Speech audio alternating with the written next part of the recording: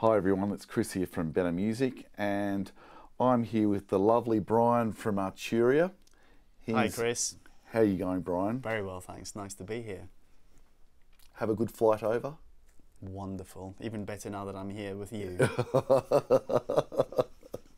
Oh gosh, I'd say the French are flirty, but he's not even French. I'm with Arturia, but I'm not French. I'm based in the UK. Some of the French is rubbing off on you, though. It certainly is. Yeah. Anyway, mate, tell us about the new Keylab 49 Mark II. Yeah, so this is it. This is the Keylab Mark II range from Arturia. New range of controller keyboards, comes in a 49 key version and also a 61 key version. Yeah. Both are available in black and in white. So you've got a nice bit of choice to see which fits in your living room or in your studio. Yes. Quite a few good features about this controller keyboard. Just before we go any further, when Brian first said to me, actually when it was announced, the Keylab Mark II, I nearly went to sleep because I went, another controller keyboard, and yeah, like I'm just saying, it makes me a little bit drowsy, but wait until you see what these can do. Can do some really good things. Yeah, you're right in saying that. And controller keyboards are quite boring products because really what they've been designed to do is you plug them into your computer and it controls virtual instruments. And we know that, but we also knew that there were a lot of things we wanted to do to make life easier for the home studio or the stage person. But the most important starting point is the feel of the keyboard. So you'll see it's solid metal construction. You carried it earlier, it's pretty weighty.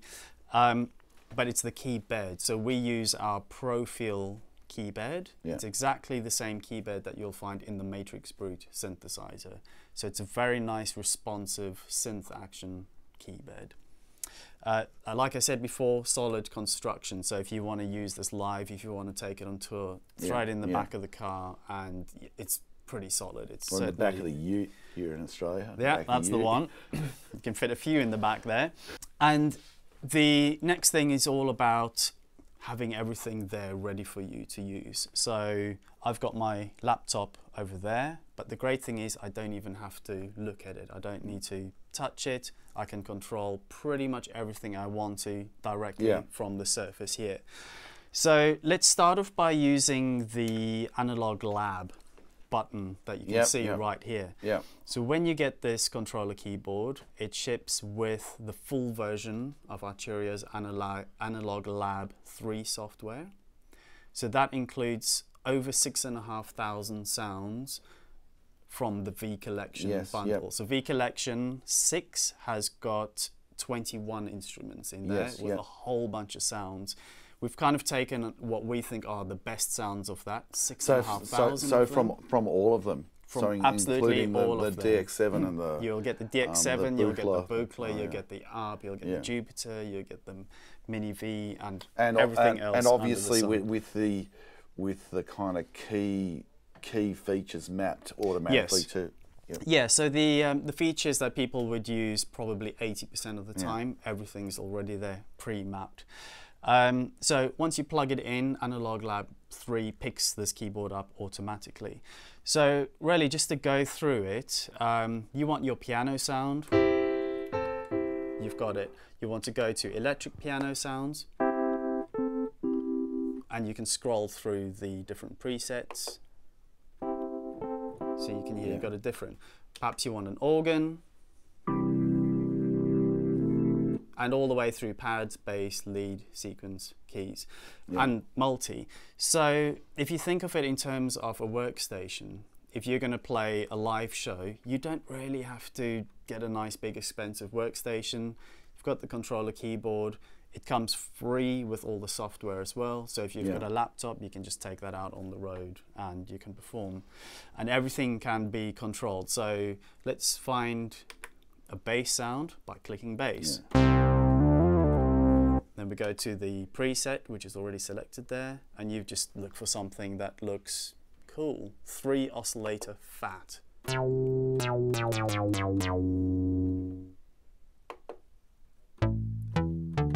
the DX7 bass yeah. there. How about we choose a pad? Let's choose that one. So just by turning this, so the analog lab has got a blue light, so anything that's here in blue is going to control a setting in analog lab. So these are all preset for you. So if I was using, so this is, at the moment it's set up as if you're playing live. If I was using it in my DAW, DAW, would you still, like, so say I've got an instance of analog lab open in my Pro Tools, you'd still have that analog You would lab? still have the analog lab going, but if you want to control your DAW, so you said you're using Pro Tools, so I will click the button that says DAW. So at the moment it's set up to control Reaper. See, I didn't even know there was a DAW button. There is a DAW button. But we're not using Reaper, we're using, you said, Pro Tools. So there you go. That's now set up fully to control Pro Tools. Really? Gosh. So all these here, which are in white, so this is going to control the mixer section of Pro Tools. So all these will control the pans in the mixer section. And these will control the levels as default of all those channels, and you've got different banks. Let's say we're using Ableton Live. Okay, well, any of them, but in this case, let's use that as the example. You've got your DAW command section here and the transport section. So if I click play, it's going to play live. If I hit record, it's going to enable record, stop, play, pause, and loop. So again, I don't need to touch that. But because each DAW sort of has its own little quirky things, we've made a magnetic overlay that goes over the top. So now it tells me if I hit this button, it's going to solo. That's going to go into view mode. That's going to turn the metronome on, and that's going to undo. So you can actually, if you make lots of mistakes, like I do, and you need Control Z the whole time, or Command Z, but if you're using Cubase, there you go. So that's, and we've got others in the box as well for the other major DAWs. Nice magnetic strip there. Just makes it easier so you don't have to look at the computer screen to do things. Everything on here is MIDI assignable. So this as default is set to control the mixer section, but you can have it control anything else should you want to. This in DAW mode acts as like a jog or scroll wheel. So if you just want to, you know, scroll left, right, like they do in So if this is in DAW mode, right, I'm in Pro Tools, is this still going to play a piano or whatever I've got selected? Or that will. Yes. Okay. So it's only the control sections. But yeah, as long as let's just say I wanted to play NI sound, for instance. You would have that. Would we leave it like and I wanted to use these? So is there a section where I can just go in that's like a normal? Well, you've got your user mode there. So you've got 3 different modes. You've got Analog Lab with all the sounds there, and they sound really good. You've got DAW mode, and then you've got user mode as well. And as I said, because this is sending MIDI information, you can have it control your FX send in your Softube plugin. You could have it control the oscillator volume in Absent. Absolutely everything. You can have that pre-assigned. So when you get it out of the box, you plug it in and you're ready to go. If you want to do your own tweaking, it's there ready for you to do that. So let's go back to the piano sound. Right, so we're playing a note there in C, but actually, perhaps I'm not a very good keyboard player. I want to cheat a little bit. So I want this. Let's pretend. Let's pretend, right? So if I hold down this button that says chord, and I play my chord, so that's now playing that chord for me, which is really useful. If you're someone like me who always writes music in C because it just feels natural, and my band says to me, Brian... It is natural. It's natural. It's a very good starting point. My band says to me, Brian, we've got another song in C. So before I start writing, I can transpose it to something else, right? So that's not C anymore. But I'm still playing it in C. So if I hit that button, you can see it's dim. That's what C. that's now transposed. That's perfect. You've also got your pads here that can, it's sending MIDI signals, yeah. it's playing the notes, but also quite nicely, it's got chord mode as well, and it shows you on the screen what the chords are. These are chords that come as standard, but you can create your own chords and you can save them straight away. So lots of functionality. Right, so that's already a nice start as an overview. Just back to the analog lab quickly. There's quite a few things that you can do with the controller and the software synchronized together. So we've now got a bass sound over there. If I'm playing live, I don't really want to have two keyboards stacked up. I'd like my left hand to play the bass and my right hand to play maybe a pad, right? So I'm on part 1, which has got the bass. I'm going to go over to part 2, and it's telling me to browse and load a preset. Oh, okay, yeah. So let's click on pad, and then let's choose, that's probably quite a nice one. So you can hear in the background. So it's just layered a pad. Yeah, and then I can control the master level of that pad, because that's what I've got selected. In DAW mode, that will control the master level. So if you're doing a mix down, but you want to change the level within Cubase Logic Pro Tools, Ableton, you just pull that down. But I don't really want the bass and the pad to be playing at the same time. I want to set up a split, so I want my bass only to be kind of down here on the first octave. I can do that very, very easily by doing that and setting the split point. So now if I play bass there, okay?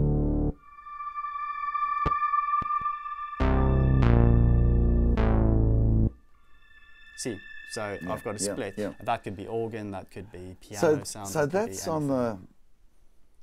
So that's in standalone mode, though, isn't it? That's in standalone mode. Would you be able to do that in an instance? You definitely, you could really? do that. So you it'll could do play that. multiple sounds. You could do that even if you're playing live with sound modules or software from any company. You set up the split mode. That's a very, very nice feature. It says new multi over there. So exactly. Yes, I see. So and I haven't looked at the screen once. I know exactly. I've been looking at it. I know exactly what's going on because I'll tell you, it's been doing exactly what he tells it to do. Exactly. Good answer. And it's got magnets. And one point as well that's very, very unique to this controller keyboard is we've talked about the quality, that it's robust, how it integrates with the various software, instruments, DAW mode and user mode. But at the back, it's got tons of connectivity. It's got MIDI in and out. It's got USB. But it's got CV connectivity as well.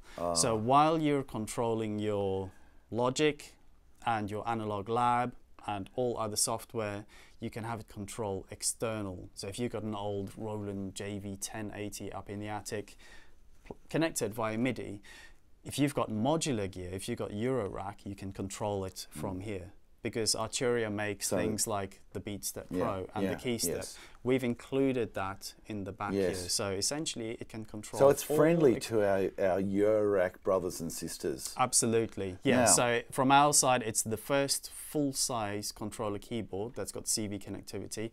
And it's also got 5 external inputs at the back for expression, for volume, for sustain, and anything else really that you want to connect into the back. Just veering off track for a moment, modular and Eurorack, Brian, how geeky is it? It's so geeky, it's totally awesome. Oh, what an answer. No, you can get very, very good equipment nowadays. It sounds amazing. You can get equipment that's very creative, and you can get things that are quite affordable as well. So I think people have graduated or are in the process of graduating from the software world. You can get a product like the Mini Brute 2 nowadays, which is a full standalone unit. Sounds incredible. You get to know about synthesis by using that, and then you can add on to it. And I think, Chris, it's kind of the synth player's excuse, because guitarists add pedals and Oh, pedals yeah, and pedals don't to they the ever? collection. Yeah. So why shouldn't we Yeah, be able yeah, to do that? yeah. We do that with synthesizers and modules. Yeah. Oh, just checking. Okay, Brian, where to from here? Is there any final hidden features? There are quite a few. Can you play any games on it? You can't play games, but I suppose because it sends MIDI data, you could have it control various things. If you wanted to use it as a controller for lights, you can use these pads to change the color for the lights by using the USB or the MIDI output as well. And I have noticed also it has the delightful kind of it'd be like 90s style. Yeah, well, it's the it's a display. Like it's yeah. It's like I can't remember the exact synth that there was lots of them. Yeah, it's a little bit retro. Yeah. We've chosen the screen because if it's totally dark and you're playing live on stage, you get a very, very nice contrast going on there as well. And it does the job. It's got enough characters. So if you've got a preset saved that's got a ridiculously long name, you'll be able to see most of it up there as well. Yes. And that's something that has been taken into consideration. Yeah. And if you're someone like myself that has seen a lot and used a lot of synthesizers, it gives you that kind of that feeling of deja vu that I like. So really, to summarize, with the Keylab MKII, 49 key and 61 key available in both black and white, and they're in store at Better Music this very moment. Incredible quality keyboard, exactly the same keyboard as the Matrix Brute, solidly built, tons of features. It's going to make your life easier. You won't have to look at the computer. You won't have to use the mouse to do anything. If you want to punch in, if you want to punch out, if you want to enable the metronome, if you want to undo, solo, mute your channels. So basically, it's as exciting as a controller keyboard gets. Absolutely. On that note, we'll finish off. This has been Chris here from Better Music with Brian and the brand new Arturia Keylab 49 MKII. Comes in a 61 and a 25. No, it doesn't. Doesn't come in a 25. It doesn't come in the well, we've got the MiniLab MKII. Hold on one second. Yeah. Okay. We've got the MiniLab MKII, which has got the mini keys. So have you, as a company, decided that 25 full-size keys suck? I don't blame you if you have. No, we haven't decided that they suck. I think it's our customers generally in the controller keyboard market. They've gone, look, give me something with 25 keys. Mini keys are good enough for us. 25 keys, full-size keys. You get more mini keys. That's the good thing. That's the thing. You know, the mini keys nowadays, if you look at the MiniLab MKII from us, the products by the other companies, you know, they're small enough you can put them into the bag. And I think they've got enough knobs. I think there's been scientific studies done on in this modern age, our fingers are getting smaller and smaller. I was not aware of that. Yeah, it's true. Probably our brains are getting smaller and smaller too, so which is why we're compensating with larger controller keyboards. Yes, exactly. That's our excuse. Yeah. Well, on that note, this is Chris here from Better Music with my friend Brian from Arturia, and we've been looking at the Keylab 49. Comes in 61 notes and 49 notes only. Comes in black and Elton John white. There's rumours of a glass version, but it's only a rumour at this stage. See ya. Thank you.